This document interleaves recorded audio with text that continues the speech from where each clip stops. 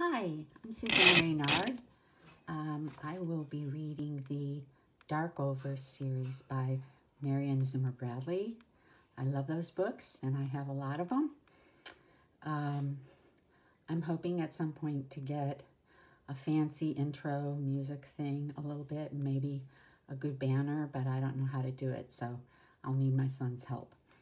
In any case, I'm going to be starting with this book, which is Darkover Landfall, when the whole thing starts, and proceed chronologically through the many books that they have, and I hope you enjoy them because I love these books. Anyway, here's chapter 1. The landing gear was almost the least of their worries, but it made a serious problem in getting in and out. The great starship lay tilted at a 45-degree angle, with the exit ladders and chutes coming nowhere near the ground, and the doors going nowhere. All the damage hadn't been assessed yet, not nearly, but they estimated that roughly half the crew's quarters and 3/4 of the passenger sections were uninhabitable. Already, half a dozen small rough shelters, as well as a tent-like field hospital, had been hastily thrown up in the great clearing. They'd been made mostly out of plastic sheeting and logs from the resinous local trees, which had been cut with buzz saws and timbering equipment from the supply materials for the colonists. All this had taken place over Captain Leicester's serious protest. He had yielded only to a technicality. His orders were absolute when the ship was in space. On a planet, the Colony Expedition Force was in charge. The fact that it wasn't the right planet was a technicality that no one had felt able to tackle yet. It was, reflected Raphael McCarran as he stood on the low peak above the crushed spaceship, a beautiful planet. That is, what they could see of it, which wasn't all that much. The gravity was a little less than Earth's, and the oxygen content a little higher, which itself meant a certain feeling of well-being and euphoria for anyone born and brought up on Earth. No one reared on Earth in the 21st century, like Raphael McCarran, had ever smelled such sweet and resinous air, or seen faraway hills through such a clean, bright morning. The hills and the distant mountains rose around them in an apparently endless panorama, fold beyond fold, gradually losing color with distance, turning first dim green, then dimmer blue, and finally to the dimmest violet and purple. The great sun was a deep red and the color of spilt blood. And that morning they had seen the 4 moons, like great multicolored jewels hanging off the horns of the distant mountains. McCarran set his pack down, pulled out the transit, and began to set up his tripod legs. He bent to adjust the instrument, wiping sweat from his forehead. God, how hot it seemed after the brutal ice cold of last night, and the sudden snow that had swept from the mountain range so swiftly they had barely had time to take shelter. And now the snow lay in melting runnels as he pulled off his nylon parker and mopped his brow.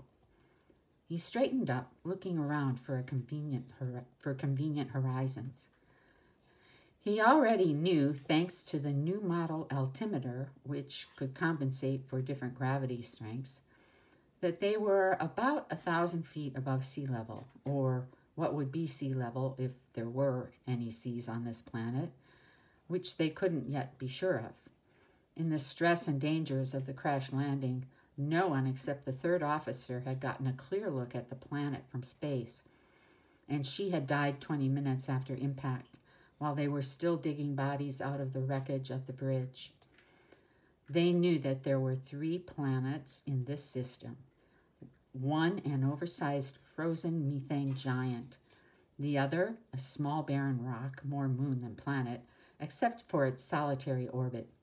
And this one, They knew that this one was what Earth Expeditionary Forces called a Class M planet, roughly Earth type and probably habitable.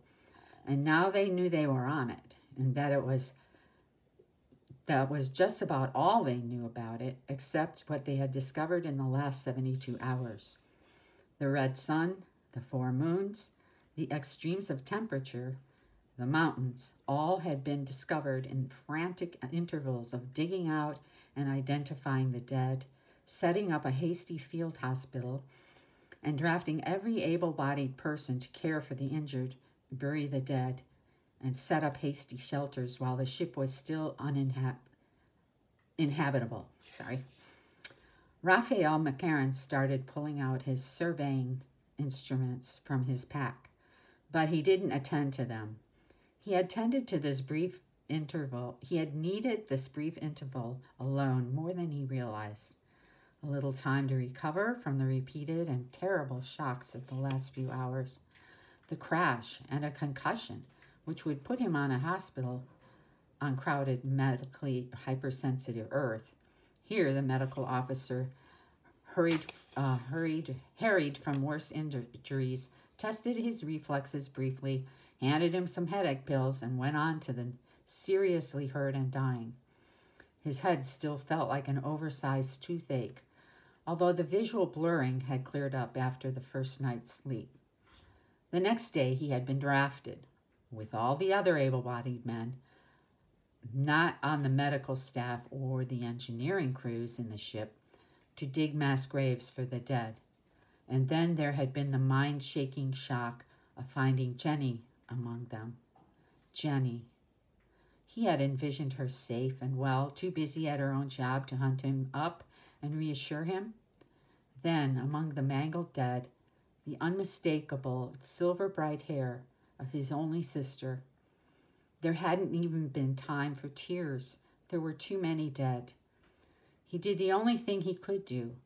He reported to Camilla Del Rey, deputizing for Captain Leicester on the identity detail, that the name of Jenny McCarran should be transferred from the lists of unlocated survivors to the lists of definitely identified dead.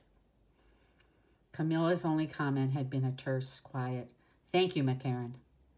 There was no time for sympathy, no time for mourning, or even human expressions of kindness. And yet Jenny had been Camilla's close friend. She'd really loved that damn Del Rey girl like a sister. Just why, Raphael had never known, but Jenny had. And there must have been some good reason. He realized somewhere below the surface that he had hoped Camilla would shed for Jenny the tears he could not manage to weep. Someone ought to cry for Jenny, and he couldn't, not yet. He turned his eyes on the instruments again. If they had known their definite latitude on the planet, it would have been easier. But the height of the sun above the horizon would give them some rough idea.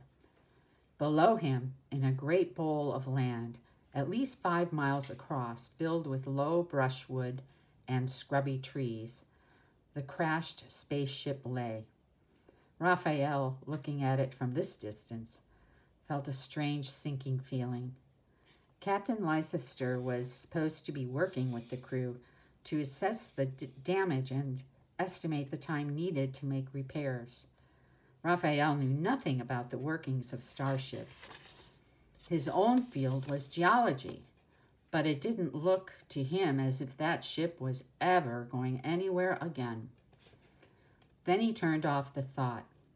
That was for the engineering crews to say. They knew and he didn't. He'd seen some near miracles done by engineering these days.